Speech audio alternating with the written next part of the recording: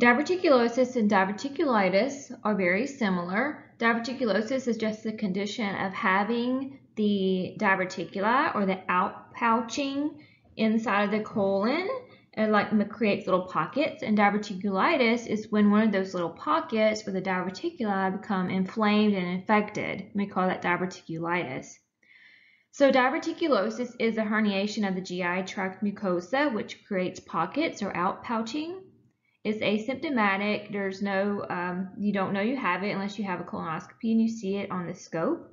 Diverticulitis is when it becomes inflamed, and it's mainly in the colon. So what we want to say, it's related to low fiber intake, or maybe it's genetic, inflammatory processes, an abscess maybe. It can develop later into a fistular type connections with the bladder if it's left untreated. For assessment findings, you'll notice the client may have alternating constipation and diarrhea, rectal bleeding. Mainly that's because that the diverticuli has outpouched along a vessel on the colon wall, and that creates some bleeding there. And sometimes they'll present as a GI bleed as a result of that. They may have a history of intestinal diverticuli, and they may have increased white blood cells. So for patients who present with diverticulitis, they'll do a CT scan to see if there's any inflammation in the colon. They may do a barium enema to look for inflammation in the pockets, the diverticuli pockets, or a colonoscopy to visually examine it. Stool samples will be taken to look at presence of an infectious process like C. diff or blood in the stool. We tell the patient to avoid food containing seeds, which is a controversial statement there, because there's some studies out that say that doesn't matter, and some say to still say that, but we'll just consider it part of the NCLEX world. We'll still say avoid seeds. Eat a high fiber diet. IV fluids if they're in the hospital because they're sick with diverticulitis. So IV fluids, antibiotics are important to decrease the bacteria in the GI tract, which creates inflammation from the carbon dioxide buildup. So antibiotics in case there is a infectious process of bacterial infection going on. If it's really severe, the patient may need surgery to remove part of the colon, or a colonectomy. And they may need a colostomy if it's severe enough. Tell the patient to eat a high fiber diet, to avoid laxatives, and to drink 8 to 10 glasses of fluid a day. We avoid laxatives because they can have a rebound constipation if they overuse laxatives, so it's not a good idea to do that. It's better to have natural things like prunes or something like that, green leafy vegetables. Increase their exercise will help GI motility, and notify the physician if they see any blood or stool any blood in their stool, or if they're having any abdominal pain. So what risks are increased for patients with diverticuli during a colonoscopy? So if you know the patient has diverticulosis and they're going to have a colonoscopy, what are their risks? Their risks are different for this procedure than the normal person that does not have diverticuli. So what is that risk? The risk is that because of the pockets, it looks like the lumen of the colon, and it increases the risk of perforation of the scope through the colon wall and into the abdominal cavity during the procedure. For hernias, there could be a couple different kinds. The protrusion kind is of the intestines protrudes through the abdominal wall in vulnerable areas such as the umbilical or groin. Hernias are common. It's either reducible or irreducible. That means you can push it in or you can't push it in. Then there is strangulated, which can become gangrenous. So strangulated is when the intestines pokes through the abdominal wall and it's cutting off the circulation, and that part of the bowel begins to die. So the inguinal is common, umbilical, femoral, or through an incision can happen with a hernia. So what you'll notice is abdominal swelling, protrusion, and intestinal obstruction can happen. So we already looked at bowel obstruction. So here the hernia can cause a bowel obstruction if it clamps off the intestines. Pain, and is it reducible or incarcerated, or is it stuck? So sometimes they can do a truss, which is a special type of underwear that they can wear to help hold the hernias in. They can look at it laparoscopically and try to reduce the hernia, or they can do a hernioplasty where they'll actually put the hernia back in place and then they'll make the abdominal wall tighter. For nursing and manage it, there's not much we can do for them except to monitor for signs of the obstruction and to manage any pain that they have. They might become a surgery patient. They should avoid constipation and avoid straining. How do we assess for hernias? So what do we do to assess that they have a hernia? We will have the patient cough or bear down, and then it becomes more obvious. So you're looking in the obvious places, have them cough and bear down, it'll poke out. If they're in a severe pain, it may be strangulated, which is considered an emergency. Remember, the bowel at this point is starting to die, and that will become gangrenous, which is an infection, and then it'll become that whole hypovolemic shock scenario, and then you'll have an obstruction and all the cascading events that lead from that. So the strangulation causes tissue necrosis, which means tissue death, so it stops the blood flow, and then it becomes dead tissue inside the body, which is not good.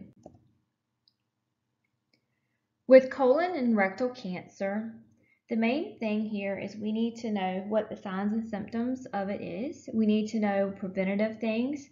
So your annual occult blood should be done after age 50. Then at age 50, we should have our initial and first colonoscopy. Then the colonoscopy is repeated every 10 years if there's no findings. If they do have findings at the initial 50-year-old colonoscopy, then they will repeat based on the physician's orders, which would usually be 3 to 5 years after that first one. The only thing we do annually is the fecal occult blood stool. So the colon cancer pathophysiology usually begins with polyps, and that's what we're doing the colonoscopy for, is to look for polyps. You'll hear it called an adenoma or an adenocarcinoma. It could be related to genetics or lifestyle, the environment causes, and then very commonly colon cancer metastasizes to the liver. So the first symptom the patient will usually have is a change in bowel habits. So either they go from a regular bowel pattern to now they're constipated, or now they have diarrhea all the time. So it would be like just a sudden or a gradual change in bowel habits without related to anything what they're eating or their activity level. They'll have blood in the stool. And then once you see blood in the stool, that's kind of a later sign that cancer is forming. They may have a distended abdomen. They will have weight loss. All cancers produce some sort of weight loss. Then they may have melena or bright red blood per rectum, and that's what BRBPR means. I've seen many physicians abbreviate that in that way. And then the melena is the blood-tinged stool, which appears like a maroon color. When you do lab work on the patient, they may have low red blood cells because they've lost blood over a period of time very slowly. So they just have a trending low red blood cell count. They may also have a low hemoglobin if they've lost a lot of blood. So they'll do a CEA and AFP test to check for tumor markers. May do a barium enema to see if there's a tumorous process going on in the colon. Then they'll decide to do a colonoscopy, and then they'll do the colonoscopy and a biopsy to confirm the diagnosis. So here's a picture of a colonoscopy on the bottom, and you can see the pictures of the cancer growing here. So you have the cancer in this area down here. And then on the side, you can see here how bloody it is. So it's very bloody, and this is a very big tumor on the right, and so is the left one. It's also a big tumor. And you can see how it can almost create an obstruction there. So do you think that would be a functional or a mechanical bowel obstruction? Okay, so that would be a mechanical obstruction because the mechanics of the bowel there are growing and it's going to close it off eventually. Functional is when you have other things like chemicals that or nerve processes that stop the bowel from functioning. So you do the colonoscopy and you see this cancer. They will try to take it out sometimes with the scope, what they can. They'll burn off those parts that are bleeding. They will they'll usually prepare them for surgery soon after this.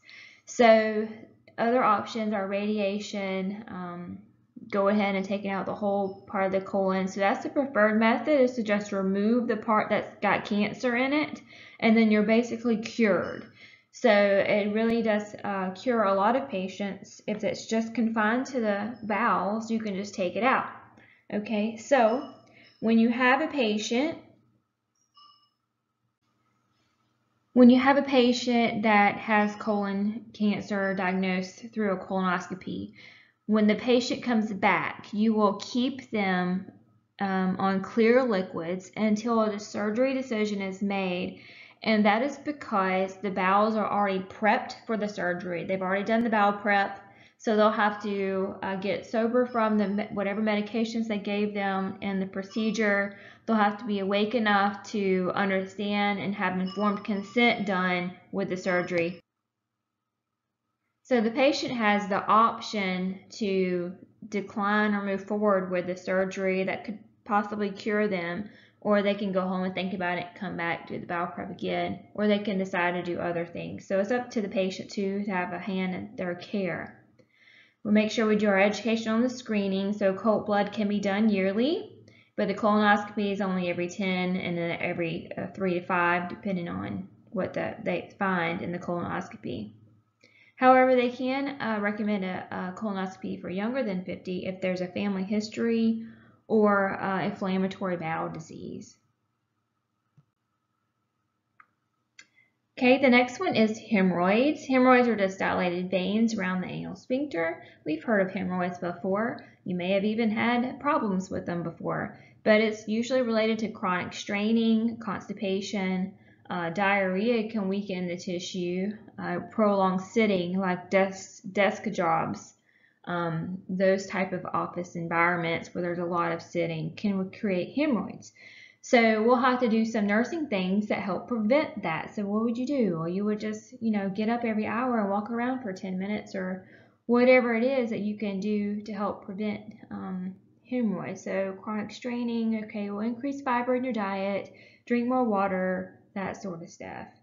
External hemorrhoids are usually soreness and lumps, and they may bleed also. Internal hemorrhoids may also bleed. They can become anemic if it's a chronic problem. And internal hemorrhoids can protrude outward also. So what do we do for hemorrhoids surgically? There are some treatments out there. If the hemorrhoids are severe enough, they can have a hemorrhoidectomy where they just take it off with conventional surgery, or what's most common is the banding ligation. So here you see a picture of a band ligation, so a hemorrhoid banding ligation. So what it is, it's a scope, and they put it in the sigmoid and into the rectum there, and they turn it upside down or backwards, and they take the hemorrhoids. They look like just purple vessels there that are big, and they take the scope and they suck it up into this device. It's a vacuum, and it sucks the hemorrhoid up, and then they pop the little rubber bands off. At the bottom you can see the ligated hemorrhoid. So they'll pop the little bands off, and so here they'll pop the band off, and it creates a little rubber band, and this is the hemorrhoid, and it'll fall off in about a week. So here's where the nursing care comes into play. When they get out of their procedure, they have so much fullness in their bottom, they feel like they have to poop. So as a nurse, we have to tell them, you don't have to poop and don't strain, because it's not that. For the nursing management, we can have the patient take a sitz bath. So the purpose of a sitz bath is to keep the area clean, but however, it does have some soothing properties about the sitz bath. We need to avoid straining at all costs. We don't want to pop any of those things down there. Have a soft diet for about 5 days. Increase PO fluids. Take stool softeners and increase their fiber. And remember that the ligations will fall off in about a week. So a home health nurse reviews the health history of a client who has hemorrhoids. Which factor most likely contribute to the development of the client's hemorrhoids? Taking a daily stool softener, history of ulcerative colitis, frequent constipation, occupation of a computer programmer. And the answer is frequent constipation is the best answer here. Most likely contribute to the development of the client's hemorrhoids is constant or frequent constipation. Besides increasing the consumption of bulk-forming stools, what is the most appropriate instruction the nurse can give the client with hemorrhoids? Do we want to say eat small meals frequently, drink 8 glasses of water a day, take a daily laxative, or reduce the intake of refined sugar? Correct answer is to increase your water. So drink 8 glasses of water a day. We don't want to take a daily laxative because then you can have rebound constipation from taking the laxative too frequently. And the other two do not do anything for preventing hemorrhoids. A client has hemorrhoids surgically removed. The nurse is assisting with giving the client post-op sitz bath. What's the best way to evaluate the effectiveness of the sitz bath for this client? Is it the client's rectum is less painful? The client's incision is clean and well approximated? The client feels refreshed? The client has no evidence of a hematoma? So like I said before, the purpose of the sitz bath is to prevent infection. And here the client's incision is clean and well approximated. So that means that the incision is looking very well. For an anal rectal abscess, this is a collection of an infectious process of pus collection between the internal and external sphincters. It's usually transmitted via anal intercourse, where a pathogen enters the tissues and begins to form an abscess. A patient will complain of pain, edema, swelling. There will be a mass there. They will develop a fever from the infection and foul-smelling drainage.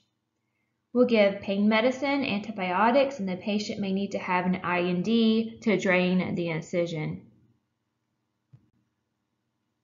An anal fissure is a tear. So a fissure is a tear in the anal area from constipation or an anal trauma. They will have bleeding. They may have an anoscope, and that's just a little circular visualization device that the gastroenterologist can use. They'll be just given some topical creams, some sitz baths, maybe some surgical excision if it's big enough. However, a fistula is when there is tunneling that occurs, an anal tract formation. So what happens is you can have, the most common one is from the vaginal wall down through the anus. So you have a perianal fistula, and it can be from an inadequate healing of an anal rectal abscess, or it could be from inflammatory bowel disease like Crohn's or ulcerative colitis. Pain, redness are apparent. They may get a scope to look at it. Antibiotics or a fistulectomy or a non-cutting suction is another kind of procedure they can do to help this. So patients who have anal fistulas, or if they have a a perianal fistula where it goes into the vaginal area. You have to think about their life. If the woman is married to a man, then maybe having intercourse would be very painful for that person. A pilonidal cyst is usually something that we talk about in the neuro chapter. It's the sacral area, and it's an infection of the hair follicle, because sometimes the dimple there, the pilonidal area, the sacrum area, indicates that there might be something wrong with the spinal canal tract formation, and that's why we talk about it in neuro sometimes.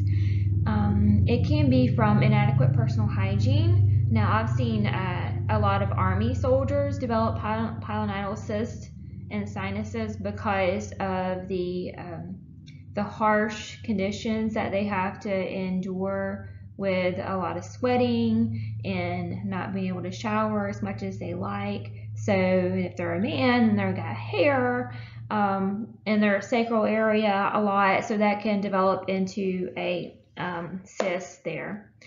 Now, it's abundant hair and pain, swelling. It's very purulent drainage.